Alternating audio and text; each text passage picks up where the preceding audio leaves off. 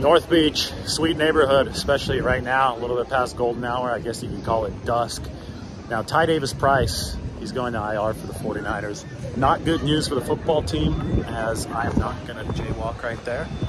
Probably a good idea. I was about to get run over, but the 49ers are probably going to put Ty Davis-Price on injured reserve. They're also probably going to put Tyler Kroft on injured reserve with the sprained MCL. So what's going to happen is the 49ers are going to have 3 open spots on the 53-man roster. And they do need to bring in a quarterback. Kyle Shanahan said that that QB would go to the practice squad. So at least one person from the practice squad will be promoted to the 53, maybe Malik Turner, the wide receiver, to make room for the QB going to the practice squad. And then the 49ers are going to have to figure out 2 more additions to their team to round out the 70-man roster. So just busy times for the 49ers as far as roster maneuverings go, and seems to happen every year at the running back position, right? Or Elijah Mitchell already down, Ty Davis-Price already down. By the way, Ty Davis-Price,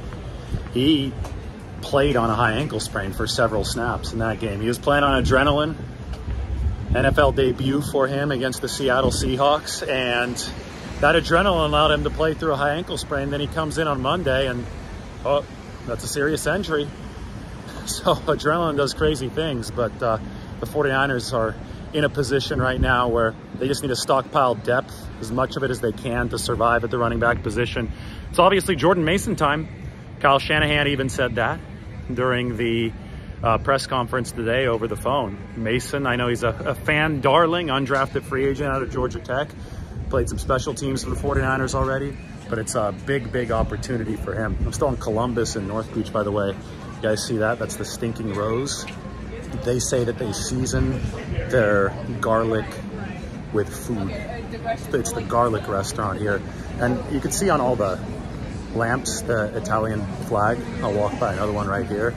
So you got all these restaurants. Washington Square, where we started today. Everybody liked the video, sub to the channel.